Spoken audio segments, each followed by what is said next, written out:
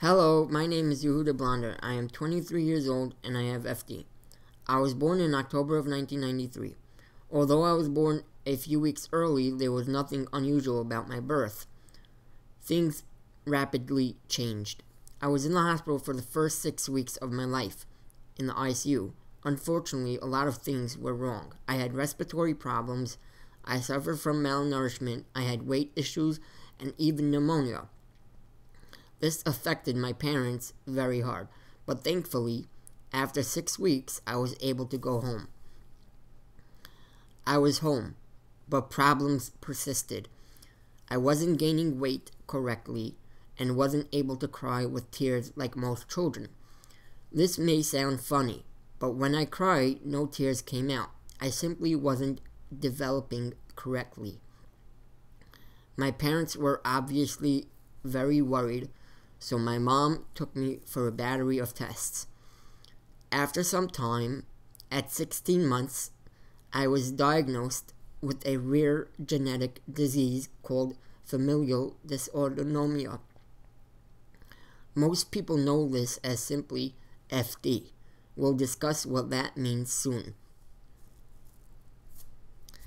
My parents' biggest concern was the fact that I wasn't gaining weight. This affected my entire development. At about 2 years old, my mother took me to NYU in New York for a swallow study to try to figure out why I wasn't gaining weight. As you can see from this video, a swallow study is kind of a big deal. Big enough that it was video recorded. That's how we have a copy today.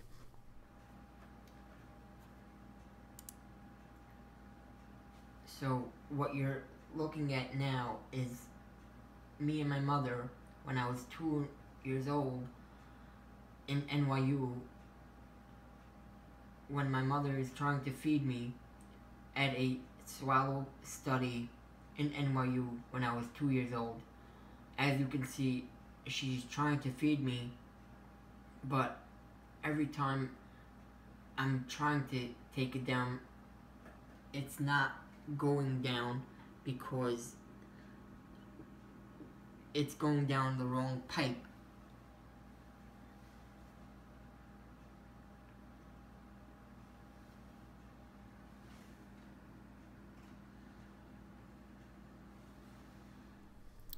It's hard to understand this today, but FD was so unknown at the time that there really wasn't enough information to understand why I was developing this way.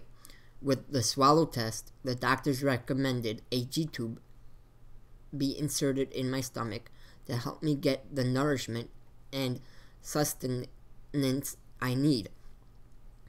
And now a little bit about familial dysautonomia, FD. Familial dysautonomia, FD, is a rare genetic disease that has affected my autonomic nervous system, ANS, since birth. There are only about 350 people worldwide with FD. Since Darusharim testing became available, there has been a decrease of children born with FD. For me, the biggest issues I have to deal with as a person with FD is that I can't feel pain and temperature. I have a low sensory input. This makes something as simple as taking a shower or a real nightmare. I also cannot produce tears, which can cause major eye problems, but FD is much more than no pain and no tears. It affects and causes major problems in every main system of my body. On a daily basis, it affects my breathing, feeding, and stable blood pressure. I lack the most basic reflexes and instincts that children take for granted. I cannot control my blood pressure or heart rate.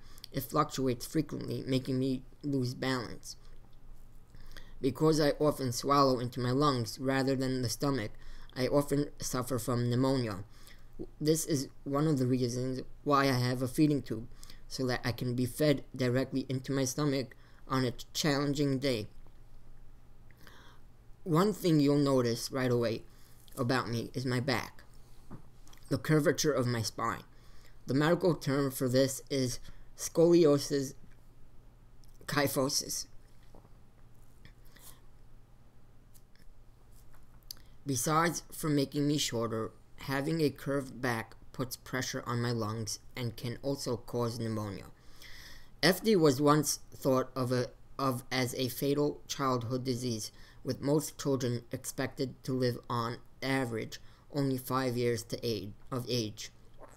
Thank God we live in a time when advances in treatment have dramatically extended my life expectancy. FD causes a mysterious syndrome called a crisis, in which I experience extreme swings in blood pressure and heart rate, along with dramatically personality changes and a complete shutdown of the digestive system, which I have no control over. Unfortunately, I suffer from crisis too frequently. The nausea comes on very suddenly, which means a rise in blood pressure. At the same time, I get a cocktail of meds via G-tube. We sometimes take my blood pressure to ensure the right amount of meds is administered. This crisis can come from infection, anxiety, or other unknown causes. Only God knows the problem. That's the tricky part. Many times I need repeated doses of medication, which makes me in a nasty mood, crabby, annoying, irresponsible, anxious, and any other adjective you want to give me. Of course, it is not my fault. It is the medication, the crisis itself, where the body is reacting like in a storm. When I come out of it, I can feel very weak, very tingly, very dizzy, very medicated. I must be supervised closely because I can pass out easily. Throughout the years, I have struggled with my condition. When I was in elementary school, FD prevented me from having a normal childhood because I was in and out of the hospital, sometimes weeks at a time.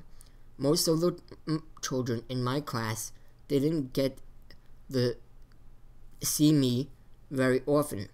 Socially, I did have one good friend, but the rest of the class either felt bad for me or ignored me. FD also affected my academic growth as well.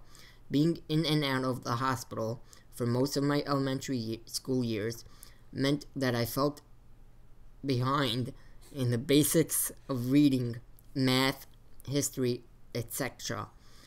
High school was also extremely challenging for me. I started with the rest of the children my age, but after only 2 years, I had to quit. I simply wasn't able to make it academically. It was too challenging, and remedial help wasn't good enough. The bright spot of my childhood years was my devoted therapist. Not all of them were great. Some of them didn't think I would ever amount to anything. My mother often tells me of a particular occupational therapist who once told her, Yehuda Leib will never be able to type or use his hands to feed himself. My mother was obviously devastated. Thankfully, not all the therapists felt this way. I had a great occupational therapist named Helen, who specialized in feeding therapy that made a tremendous impact in my life. She believed in me. She was able to teach me to use my hands correctly. Thanks to her, I can now type and have complete use of my hands. You'll never see me without my computer. Besides for occupational therapy, I also had great speech therapists who helped me with my speech deficits, and physical therapists who helped me develop into the person I am today. With their help and their devotion, I am quite successful, if I may say so myself. I have many interests, like most teenagers. I love sports and follow virtually every type of sport out there. Well, besides NASCAR, I am an avid reader and read about a book a week, mostly sports books.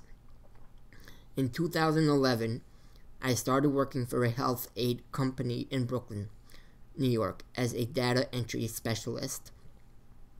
My boss believed in me. He gave me a job without having any computer skills.